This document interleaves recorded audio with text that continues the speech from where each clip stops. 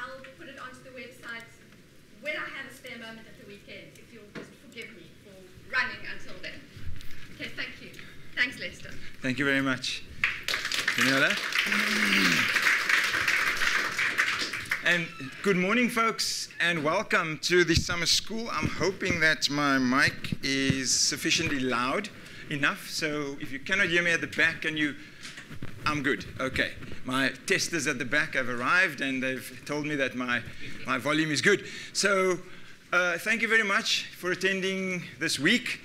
We're going to have a bit of an adventure this week, an adventure that will start today, and that will end, hopefully, with you learning a little bit more about yourself, more than about me, and almost more than about the subject. For those of you, so let me start by saying what I'm not, okay? I'm not female, obviously. I am not a medical doctor. I'm a PhD, and I'm not a dermatologist, even though I work extensively with the dermatologists. I wish I was a surgeon, but I'm not. So, so what I am is a molecular and cell biologist, and that's what I've trained in, with a specialty really in skin research. And so I've spent the last 10 to 12 years really trying to understand not only the skin from a biological point of view, but also the skin from a psychosocial point of view.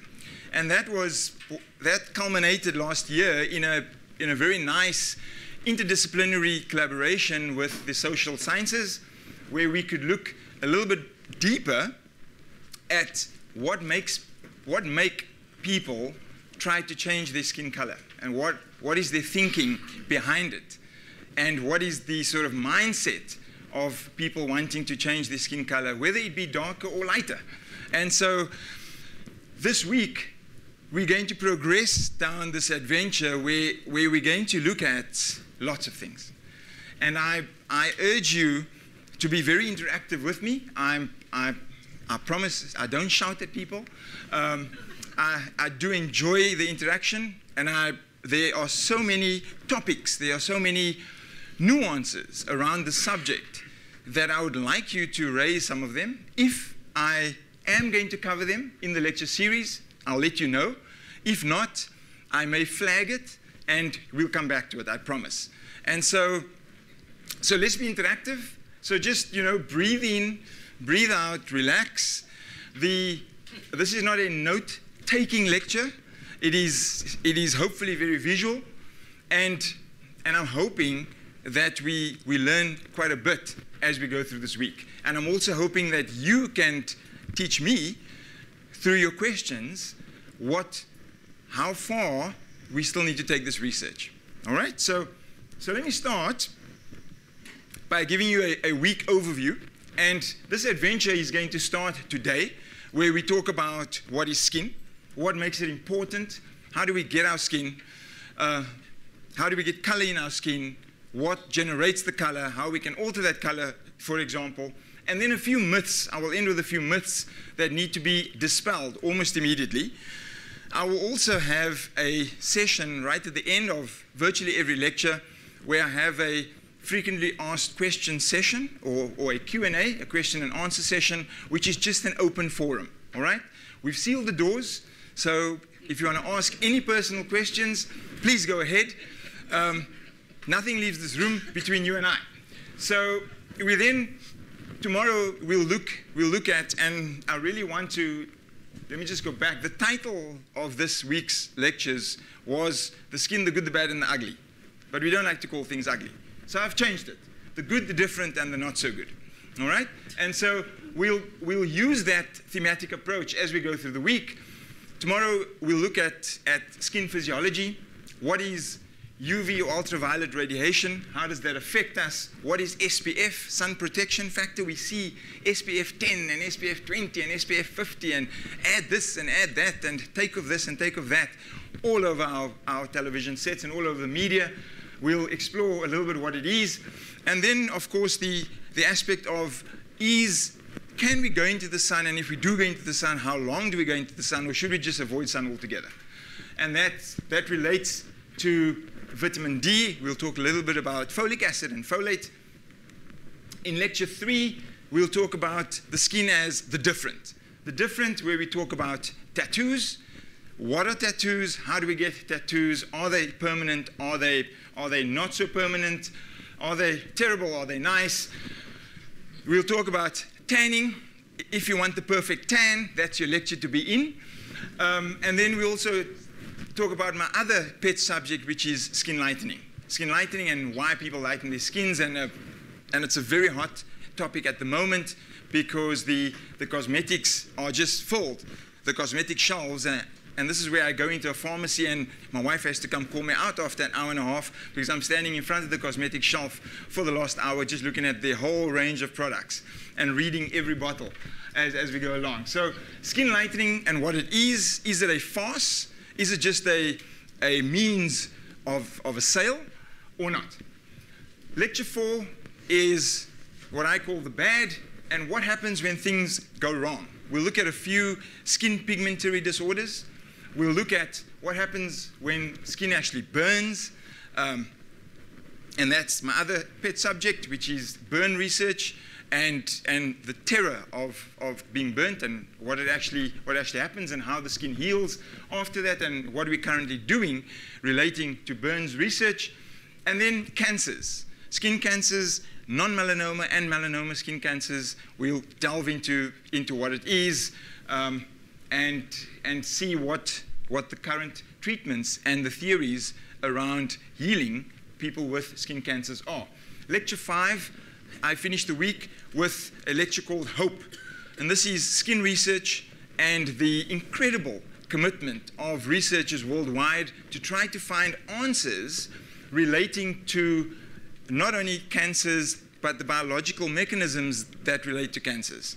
And so we'll look at the current skin research. We'll look at current treatments. I'll also throw in there what my lab has been doing. I left UCT last year, at the end of last year, to start my own lab. And so I'll chat a little bit to you about what we're planning to do going into the future relating to skin research. All right? Sound good? Yeah. All right. So let me start and say that if you were to describe skin, it is 6 million years old. We expose it to the elements in all sorts of ways. We cover it, we paint it, we tattoo it, we scar it, and we pierce it. We do a whole lot of other things to it as well. We stretch it, unbelievably, actually. When you sit back and you think about your skin, you think about you've only given one, right? Just like your heart, I guess. But this is a little bit different because your heart, your lungs, your kidneys, although you have two, are protected, very much protected against the elements, whereas skin is not. And so evolutionary-wise, we needed to produce a material that was waterproof, that was stretchable, that allowed stretch because you only got one and it has to grow with you, okay? And yet we do all sorts of things to it. And the bottom line is it continues to heal and continues to grow. Of course, like any living organ, it gets old, right? And so after many years of stretching, something that gets old and something that loses its stretch underneath starts to pull back and wrinkle. And we'll also look at that a little bit later in the week. Just a few fun facts about skin. Skin itself is 1 to 2 millimeters thick. And when I talk about 1 to 2 millimeters, we as scientists normally talk about microns, which is 1,000th of a millimeter. And so 2,000 millimeters is just about the thickest skin around the body. All right? We have different thicknesses of skin as we look at different regions of your body. Who would guess what the thinnest skin of your body is? Where does it sit? Let's get some eyelids, and believe it or not, ears, okay? Ears. Just around the cusp of the ear is actually part of the thinnest skin on our body, and that's also one of the most highly susceptible areas for sunburn and also obviously for developing cancer. And so we find quite a lot of non-melanoma like basal cell and squamous cell carcinomas arising around the ears. The funny thing is that people know about this, they're very much aware, and yet they wear hats and caps that expose the ears, which is, this is a lecture that I should give to golfers, but I'll leave that for another time. The other fun thing about the skin is that it is roughly 2 square meters wide. If you were to cut your skin off and place it down, you'd get an area of about 2 square meters, 2 by 2. And that, don't forget, you can also stretch, because the skin by nature is a stretchable material. Not only that, the skin itself can be, besides being stretched, the skin can be cut, and it heals pretty well, all right?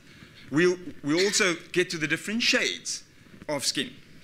And so with all of that, our skin really is the canvas of life. I think the most important thing is that skin in itself is a first impressionable organ. It's one of the organs that leads to lots of heartache, lots of controversy, and we'll touch a little bit on that, but also that your skin is what you see when you first meet someone. And so it becomes very important as a canvas as to how we treat it, right?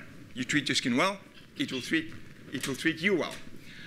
The skin itself, and unfortunately, yeah, I'm talking to the males in the audience, is defined as the largest organ of the body, okay? And we'll move on from there. Now, the skin itself has been used as metaphors, or metaphorically, in a number of ways. And if I were to tell you, we're now going to switch to an English lesson, and I were to say, do you know of a quote that uses skin in it? You will say what? Throw a few out at me. Skin deep. Skin deep, thick-skinned, do not get under my skin. And so we relate, thank you, so we relate the skin to a number of emotions as well. By the skin of my teeth. He is so thick-skinned. We've already heard it. Beauty is only skin deep. We hear that often.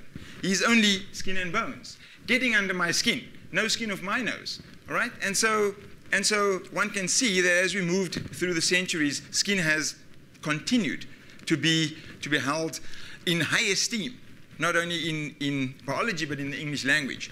Shakespeare, in one of his sonnets, described a lady in the most beautiful way. I don't have the full quote, but he spoke about your milky white, right? Your milky white and flawlessness that is reflective. And there he was talking about the skin. Okay, he was angling at the breasts, unfortunately, but that's just what Shakespeare was. All right? So we carry on. So let's talk a little bit about human skin and what it actually is. And here I'm going to take you back to a biology lesson very quickly. Excuse me. And I'm going to take you right back to your Biology 101 class. And please, if I'm boring you now, just hang with me, because we need to go over a few details. So this is, if you were to take your arm and you were to chop off your hand, and you were to look at the skin from the front, all right? Obviously magnified. This is 2 millimeters thick, so we magnify it. The skin itself is made up of 3 layers. The epidermis on the top, the dermis, and the hypodermis. And each of these layers reflect exactly what we need for the skin. So the upper layer is called the epidermis, and the epidermis consists of 2 major cell types, which we'll get to in a second on the next slide. And those cell types are important. Why? Number 1 is protection, okay? The keratinocytes, which is the one cell, and the melanocytes, which are the other cells, reflect not only protection, the keratinocytes, but the melanocytes themselves are the pigment or color-producing cells in the skin. And those are very important and highly controversial cells. But we love them. we love growing them, we love looking at them, and we love trying to understand them. So that's the epidermis. Only 2 cell types, all right? Only 2 cell types, thick, multiple layers of cells on each other, and even in that, not many layers before you get to the dermis. Now the dermis, which is the middle portion on the slide, is the area which contains all the sensory information. So it not only contains the nerves and the blood vessels, and these are reflected over here in white, the nerves, the red and blue are your blood vessels, your veins and arteries. It also contains proprioception or sensory receptors, okay? It also contains glands, right? And so if you're sitting in the sun, how does the skin react? You start to increase the heat, you start to sweat, okay? Sweat is there to cool down the surface of the skin, and so of course you need to know. So as the sun reflects down onto the skin, it has to be sensed that it is getting hotter via the vessels and via the nerves, and then your glands respond to secrete sweat onto the surface. The sweat is there. As the wind goes over it, it cools down, and it cools down the surface of the skin. That's your dermis. Lower than that is your hypodermis, which is just your fat layer, which is the area that you're sitting on right now. All right, so for many of us, or for some of us, in certain areas, of course, these ratios will differ, okay? On the soles of your feet and the palms of your hands, for example, epidermis is a lot thicker, all right? It also has the upper layer, which is called keratinized layer, the very hard layer, the scaly layer that you have on your heels that you try to get rid of, okay? That is made up of cells that have actually been compacted. And those are, of course, very important. Why? Because they are the most abrasive areas of the body, all right? You walk on your hands, you walk on your feet, and you use your hands, all right? The other fun fact is that, of course, this is a living organ, and so every day these cells divide, like cells should if they're alive. They divide into new cells, and so we get a replacement of this upper layer all the time, okay? Obviously, not all at once, so it varies, and that's why over a period of a year, we lose approximately 1.5 kilograms of cells off the surface of your skin. Okay? Let me repeat that. In the course of a year, we lose about 1.5 kilograms of cells off the surface of your skin. How we know that? Well, it's nicely reflected in a quick visual, and that is when you get out the bath, okay? If you bath, I shower, but my wife baths. So when you get out the bath, there's a nice rim around that bath that you normally have to use handy Andy to get rid of. That, folks, is skin cells, all right? And it is literally needed because as you take the surface skin cells off, the new skin cells below get activated to divide and divide. Now, obviously, we can artificially do that, and ladies will know about a chemical peel, all right? Or a strip peel, where literally they put some sellotape on the surface of your skin and they just rip it, all right? And what they're actually doing is they're removing that layer. It's sort of equivalent to about 100 baths, okay? They're removing that layer, and so that they're activating the lower levels of skin cells to divide, and so they push up. So in theory, you're getting newer cells or a newer surface of your skin much earlier than you would after 100 baths, okay? Right, so those are the 3 layers. Now the question is, what makes skin so special? And we've already spoken about protection. We've said that every open surface of the body is protected by skin, and it runs pretty deep. Temperature control, we've already spoken about. As soon as your skin heats up, you start to sweat. That is activated via sensors in the same way when we get cold, right? What does your skin do? It starts to shiver. And together with that, and something that we're not really going to speak about this week, but you cannot extricate skin from hair. And they really work together in a marvelous unit. And so, for example, when we get cold, the skin is activated and starts to activate the hair follicles. And that activation of hair follicles, when you look at your skin, what happens? You've got goose flesh, right?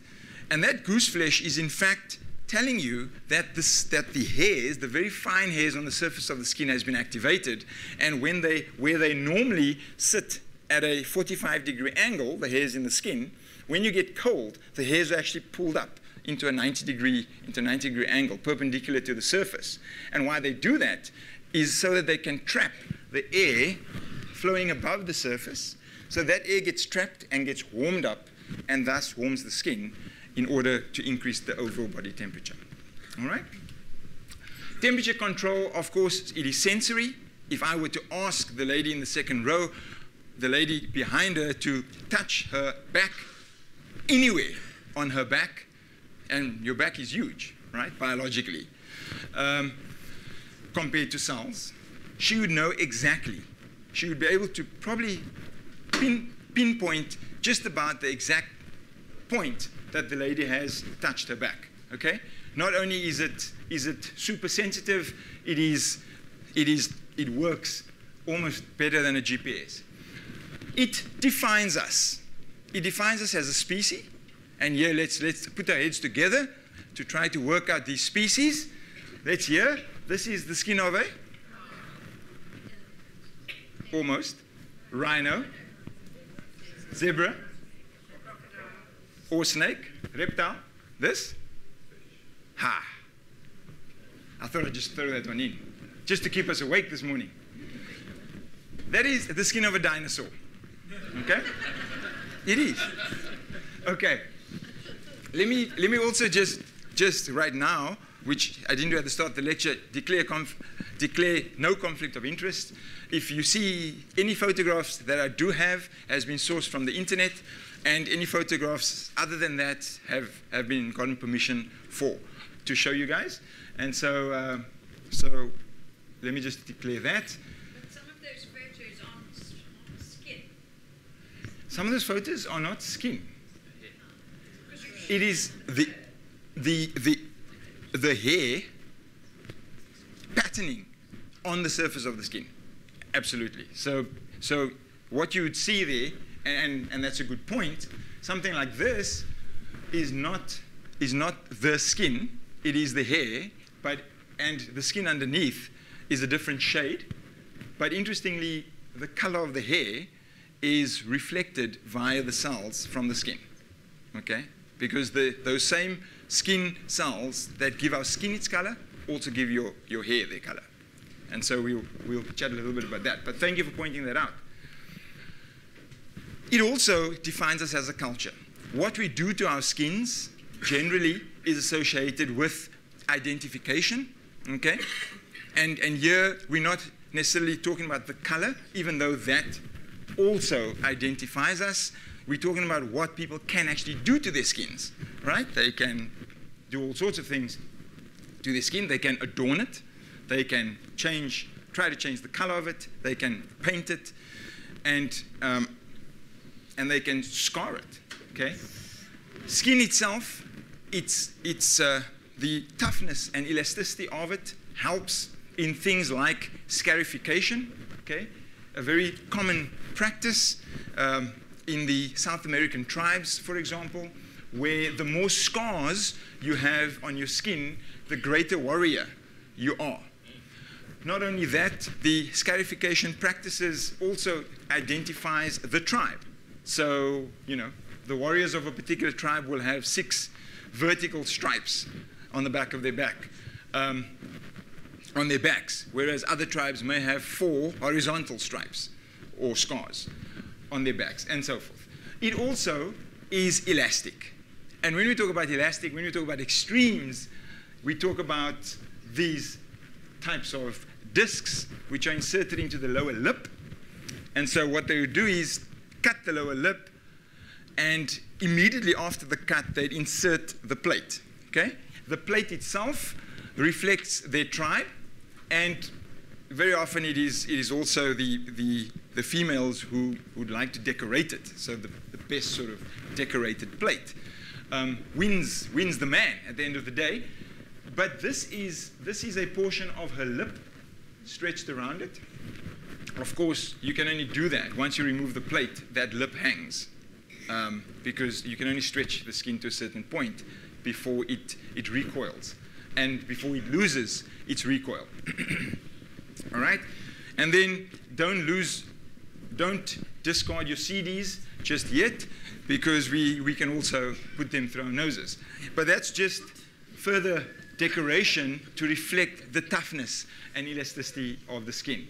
And of course, for expression, right? Skin has been used many centuries for expression not only of cultures, like the henna tattooing for Indians, but also expression of beauty, expression of individuality, and all sorts of other reasons. We have incredible colors that we can put in the skin these days, and we'll talk a little bit, I think tomorrow or the next day we'll talk about tattoos in detail. So, skin in itself is also a politically related organ, I call it. And that has been a massive controversy, and really socially the skin, and I hope that at the end of this lecture series you will see that all of our skins are pretty much the same, except for a few shades. We virtually have identical biological organs. Okay? However, if you were to look at the Freedom Charter, and I paraphrase this, the Freedom Charter, the Constitution of South Africa, the US Civil Rights, if you were to take just about any civil rights declaration or any freedom charter of any country, you will probably get something like this, where the rights of the people shall be the same regardless of race, color, or sex. All laws which discriminate on the grounds of race, color, or belief shall be repealed. Okay? Where they hid this in South Africa, I'm not quite sure. But nevertheless, if you carry on, and here's a very good friend of mine, for those of you who may or may not know her, Nina Jablonski. Professor Nina Jablonski is a very well-known, world-renowned biological anthropologist who hails from Pennsylvania State University. And I was fortunate, she's a good friend of mine now, I was fortunate to spend 3 months with her last year on sabbatical. She's looked at at the color of our skin, evolutionary-wise, and if there are 2 books that I can recommend, I would recommend her 2 books if you're really interested. The one is Skin, A Natural History, and I can show it to you later, and Living Color, which is her latest book, looking at the biological basis and the social basis of skin color. And what she stressed was that races do not exist, and that races are only social constructs. Okay? If you were to drive the racism story on the basis of biology, there is no race, right? So, how else would you socially construct a race? Well, it had to be somebody, somewhere, that decided on what the social constructs are that are associated with different skin colors. Despite ever more genetic evidence confirming the non-existence of races, we still use it everywhere. And as she says, we use it to identify inferiority and superiority right across cultures.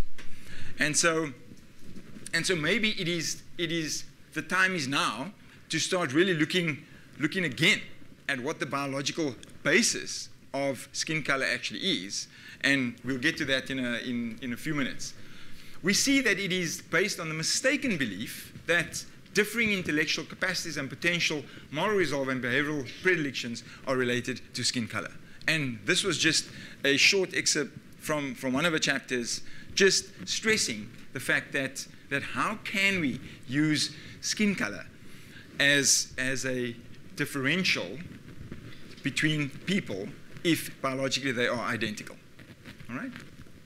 So, just to remind you again, because it's going to be important as we go forward, that we have the epidermis, the dermis, and the hypodermis. And what I now want to look at and zoom in on is this area over here, which is the epidermis. Okay? And I said that the epidermis has how many cell types?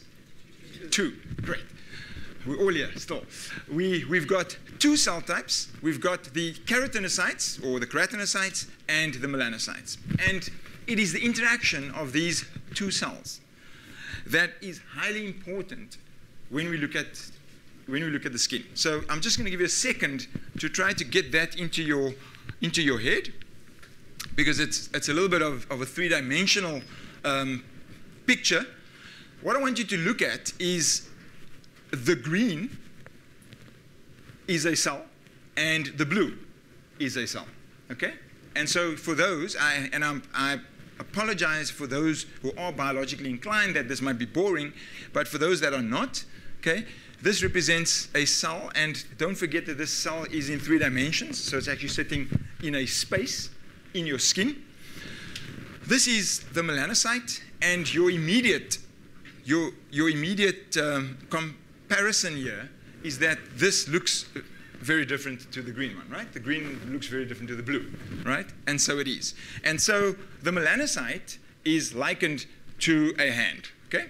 Hand, which has the nucleus of the cell in your palm, and the rest of the cell are your fingers, which are the dendrites, okay? And the dendrites are exceptionally important because it is the dendrites, as you can see here, that extend into and beyond the surrounding keratinocytes, okay?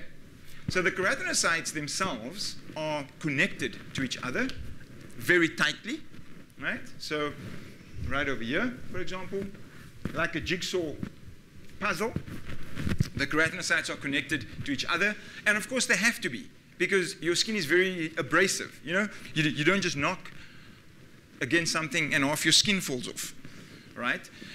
So it has to be very tightly regulated. It is also, for that reason, a very good protective surface, in that it is so tight, it very often prevents viruses and bacteria from getting through the surface. And so we can very easily wash off the viruses and bacteria, and because it is oil-based, right? It is therefore waterproof, and so you can wash it off quite easily.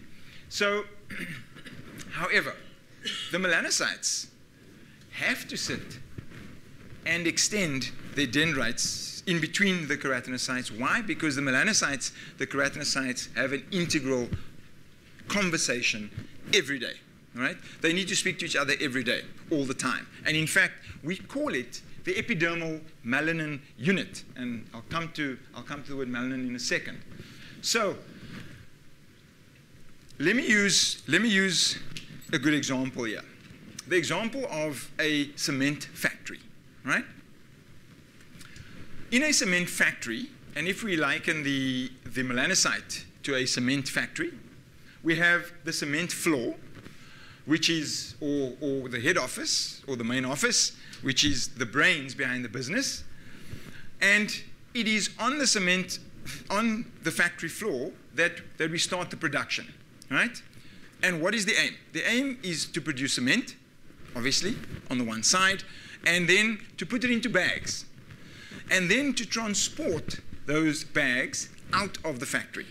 And that is exactly how the melanocyte works. The melanocyte is there primarily to make melanin, which is the pigment, to put it into a bag, and then transport that bag on its conveyor belts, which are the dendrites, transport those bags up and along the conveyor belts and send those bags to the keratinocytes, okay?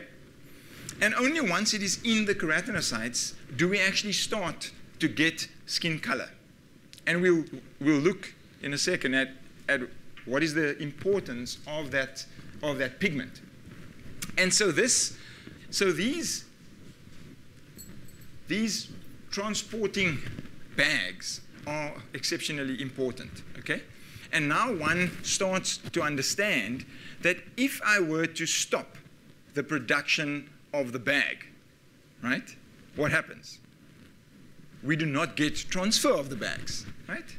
So if the conveyor belt had to stop there, we do not get the transport of the bags, we do not get the transfer of the bags into the keratinocytes, we do not get color, all right?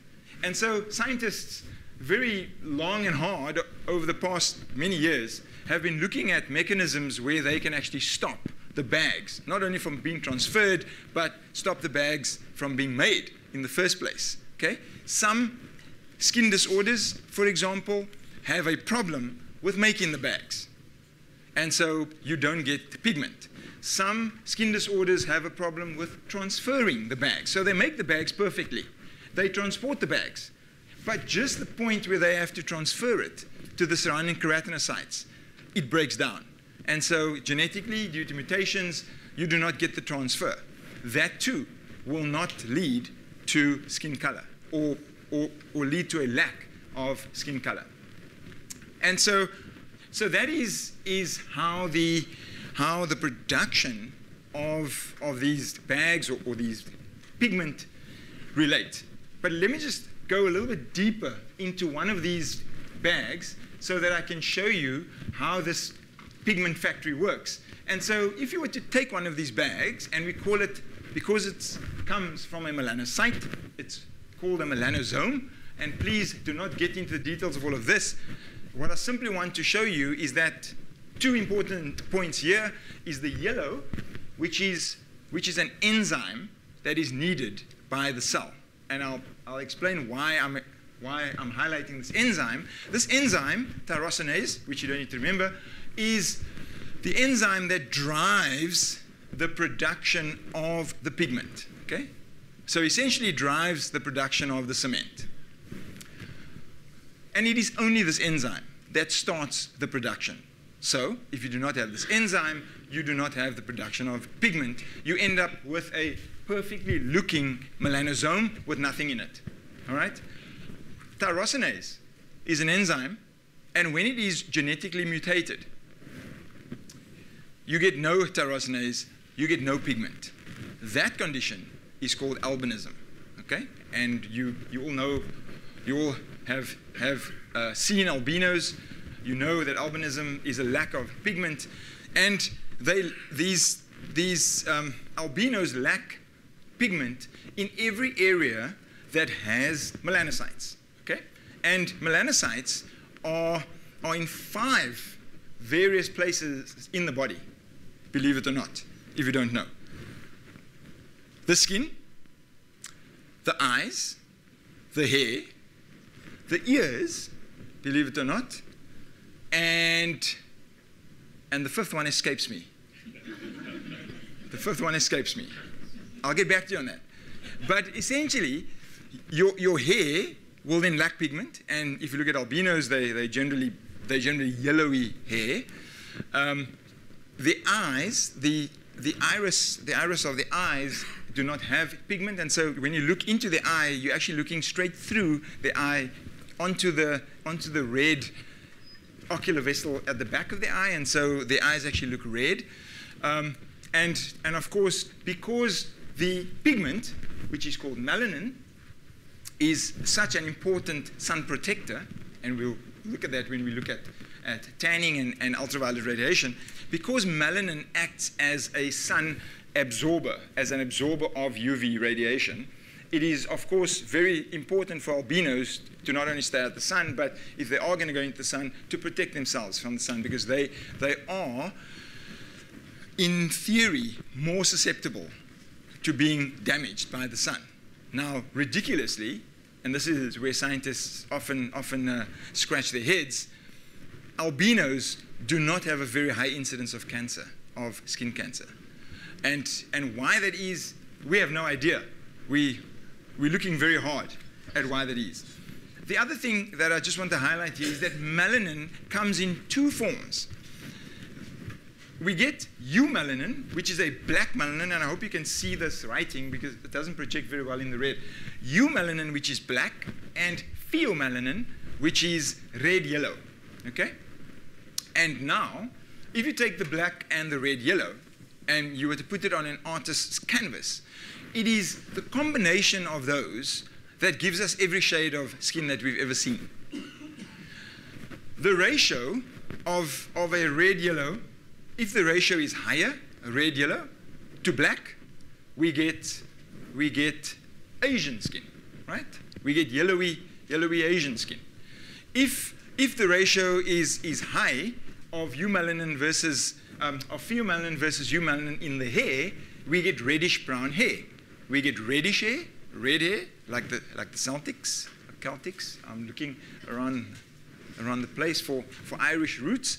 Okay, we get red hair, and if we up the black ratio versus the red-brown ratio, we start to get shades of brown. We start to get shades, and eventually we get to pitch black hair. And so that is how the body has controlled not only the color of the hair, but the color of the skin. Okay? Of course, artificial ways of increasing the color of your skin, of increasing the amount of cement bags, the amount of pigment bags made are all possible today.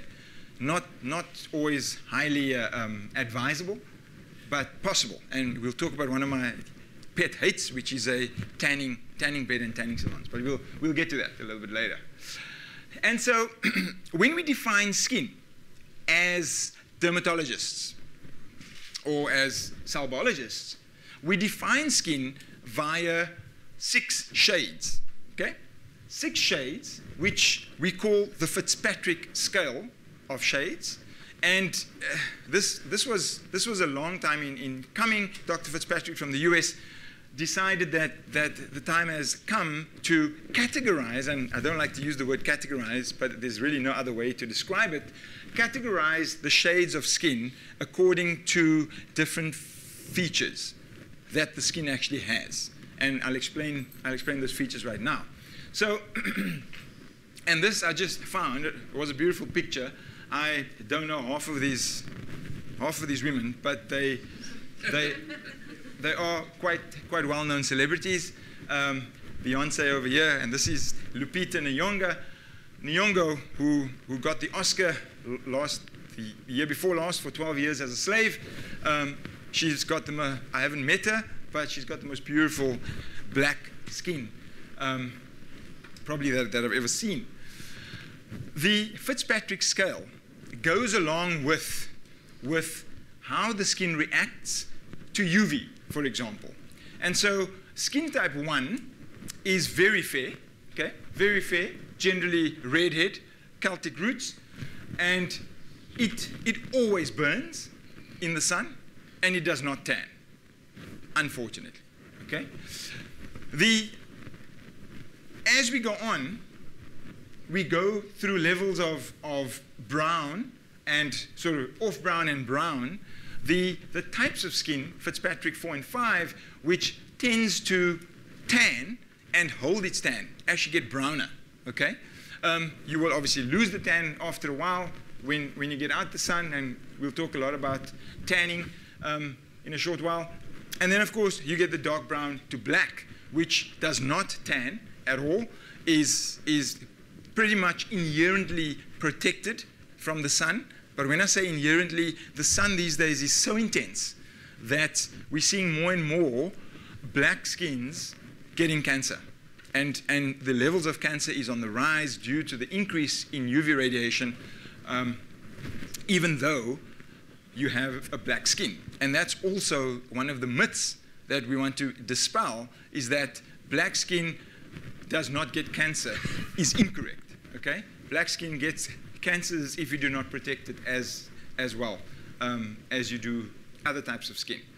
And so that is how we've sort of leveled and categorized the different skin types. Now you can see, folks, if if you go into a salon or into a pharmacy and they tell you, this is your sunscreen that you need. This is a sunscreen, this is the best on the market, costs you 650 Rand, but it is the greatest sunscreen on earth, and you have to get it because of our sun, right?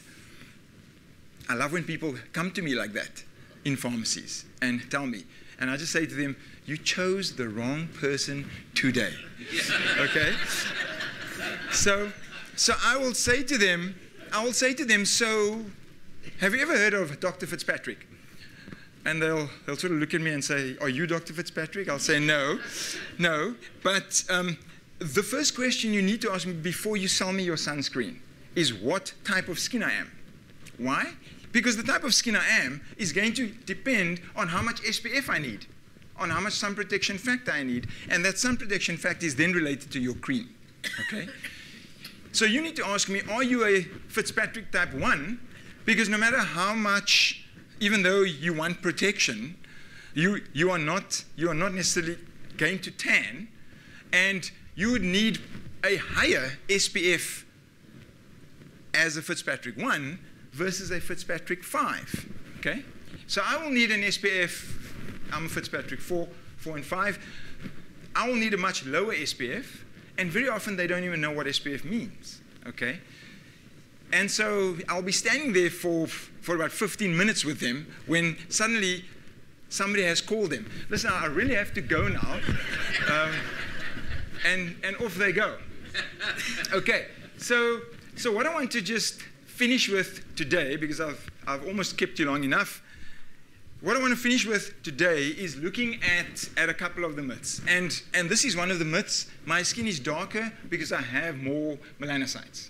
Right? So the theory is that if the melanocyte is producing the pigment, that if you've got more melanocytes, that people with darker skins and thus more pigment must have more melanocytes. That was the theory. And so scientists had heard that for a long time. And so they decided, let's actually put this theory to the test and let's see what we can do. So what did they do? They took all the vast shades that they could. So white, light brown, or just off white, brown, and black, okay? And they took a biopsy out of each of these. And this was a huge study. They took a biopsy from each of these, and we have the ability in our labs these days to take a biopsy and to break it down into the individual cell types. We've been doing it for years. And so you take out the melanocytes, and you can actually count them, right? You can stain them in the skin that you've taken off, and you can section them, and you can actually get these beautiful spreads of very thin skin, and you can stain the melanocytes, and you actually stain the pigment or the enzyme, and you get these black melanocytes coming up on the surface that you're looking at. You magnify it, you can count them. And so they counted thousands and thousands of these sections. And what do you think they came up with? What do you think the answer was? You're too clever. Those are the melanocytes in the skin. That's how they look. And just to show you this remarkable picture, these are the individual melanocytes, and you can see, and this is a live skin, by the way. It's a real human skin sample. The melanocytes and the dendrites that stretch out from them to the surrounding keratinocytes in the white. And of course, they looked at it and they said that they all have the same number of melanocytes, all right? Roughly the same. And it was ridiculous how close the numbers actually were. They weren't even statistically different at all. So that's the truth.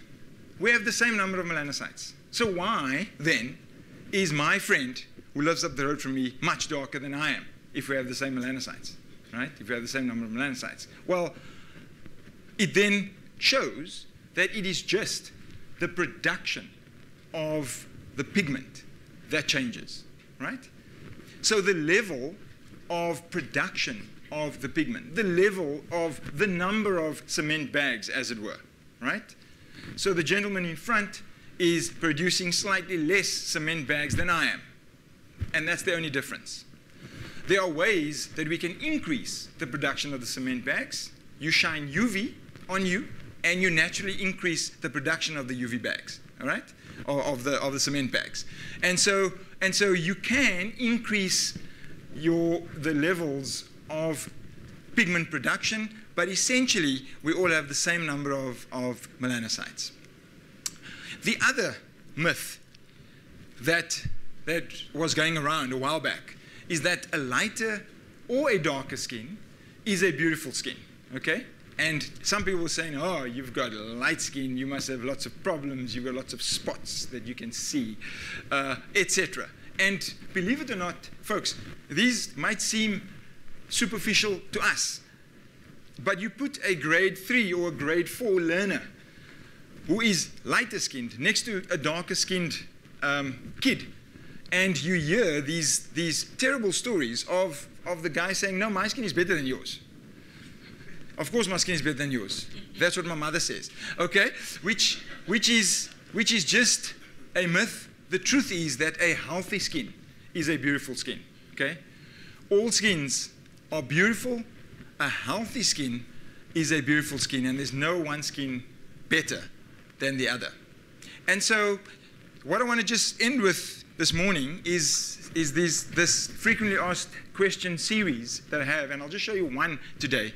But what I would encourage you all to do is to, if on your drive home, on your walk home, as you sit and reflect on the wonderful lecture this morning, on the lecture this morning, I'd like you to think up questions that you may have and just jot them down so that we can address them when we have the open session towards the end of the lecture. One of the frequently asked questions, and I often give these talks at high schools and at group meetings and things like that, and I've collected a number of them over the years. The one was that I thought I'd just share this morning was, what is a bruise? Okay, so people often say, I'm pink and blue, I've got these bruises, I don't know where they come from, but if they say, what is a bruise? Now a bruise, and this is once again a three-dimensional look at that skin that we looked at, epidermis in purple over there, the dermis and the hypodermis. If you were to knock yourself, okay, you would knock yourself hard enough to basically, if you were just to scrape yourself. So, for example, a carpet burn just takes off the epidermis. Generally, it just sort of scrapes off the top of your skin. It may not even bleed, all right? You just see this white. So that really does nothing and will heal quite quickly. Why? Because it is only the top surface of the skin. It is only the epidermis. If you were to bruise yourself in a decent way, you're generally knocking yourself much further than the epidermis. You're knocking the dermis, which contains the blood vessels. And as you knock the blood vessels, they burst, right? And so as the skin heals, the first thing that is happening is that the blood is actually bleeding into this area, all right? And so together with the inflammatory response and with the healing response, we get the blood bleeding into the area, and that blood is the blue that you see, okay?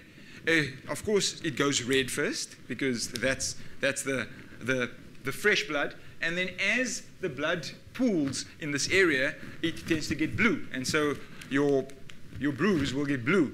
But over time, the blood vessels heal, the blood is removed by the immune system, and of course your bruise heals, right? And so for a lot of the teenagers, I throw the next bit in. So if this is a bruise, so what happens if you add lips to the top of the skin and you give it a good suck, right? What you're actually doing is you're creating so much suction on the top that you're also breaking blood vessels. And so then it becomes a love bite, okay? And so what we should theoretically or biologically call a love bite should actually be a love bruise, all right? So folks, with that being said, just in summary, this morning, the skin is the largest living organ of the body. it is temperature sensitive, water sensitive, and sensory. It's a sensory organ. It gives us our color and makes that lasting impression that we spoke about. It is only 1 to 2 millimeters thick, and as we know, it is often caught in the midst of controversy, and lots of wars have been fought over it. I don't need to remind you. However, it is the one that we are born with. It needs care, and it is the only one we've got. So thank you very much for listening, and we look forward to the rest of this week.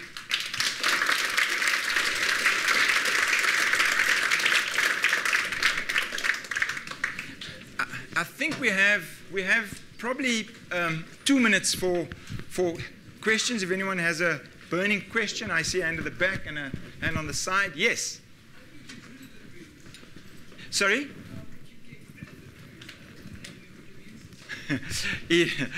Yes, thank you very much. So the question is, how do you get rid of a bruise? Well, it depends on the severity of the bruise, really. But creams, generally, it will resolve over time itself. So just rest. And you can enhance it slightly by adding some antioxidant creams or creams that have very little amount of retinoids in it, like vitamin A, vitamin C. That works. That activates the healing mechanism in the skin. Yeah, there's one there, and then. Can you increase or augment that enzyme, and if so, how? Yeah, thank you very much. So the question is, can you increase the tyrosinase, the enzyme?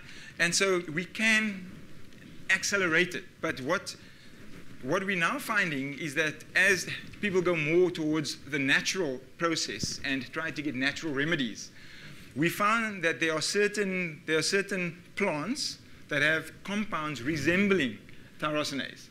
And so yes, the big multinational companies have jumped on it very quickly because they can activate the tyrosinase, or it can act as tyrosinase, so you can augment the tyrosinase production, and they put that in tanning creams, for example.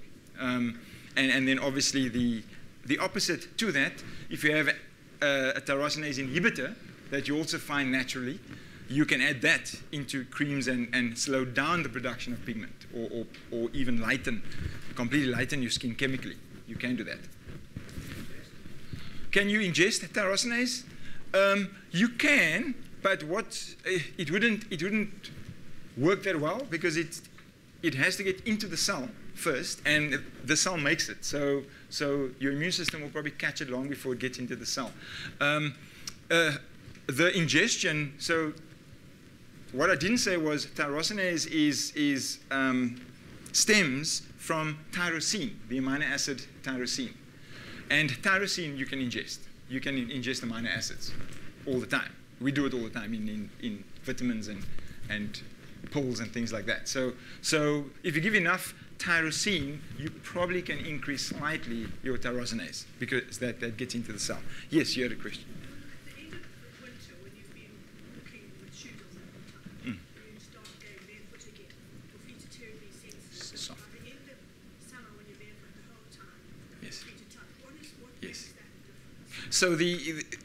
So thank you for the question. The question again is what makes your skin get all hard and tough over time? Well, it's simply that as you're walking on it, you're actually activating the levels of cells that actually are dividing.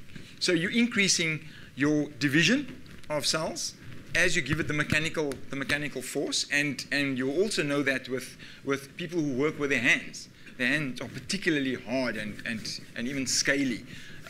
Because of the mechanical force, they're increasing the production of the cells, and so many more cells are being shoved up towards the surface, and as they get to the surface, what happens is they actually fill with keratin, which is a very hard substance because it actually oxidizes.